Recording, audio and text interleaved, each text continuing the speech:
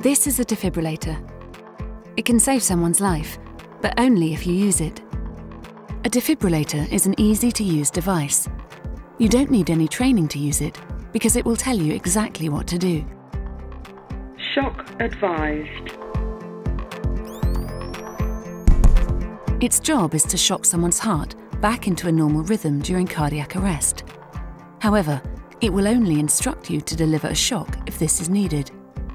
If you find someone unconscious, unresponsive and not breathing, or not breathing normally, they're in cardiac arrest. It's important to act immediately because their heart is no longer pumping blood to their brain and around the body. The first thing to do is call 999 and start CPR.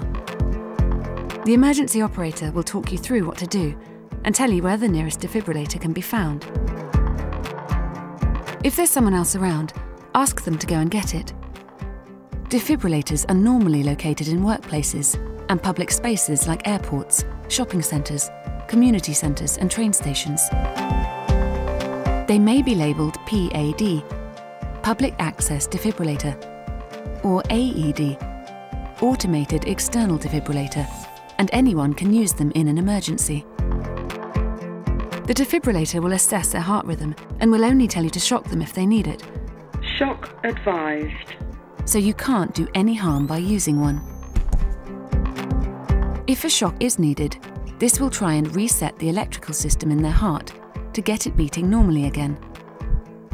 When used with CPR, defibrillators give the best chance of survival.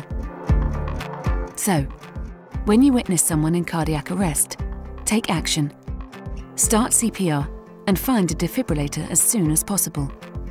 For more information on defibrillators, visit bhf.org.uk/defibs. BHF. Beat heartbreak from cardiac arrest. Beat heartbreak forever.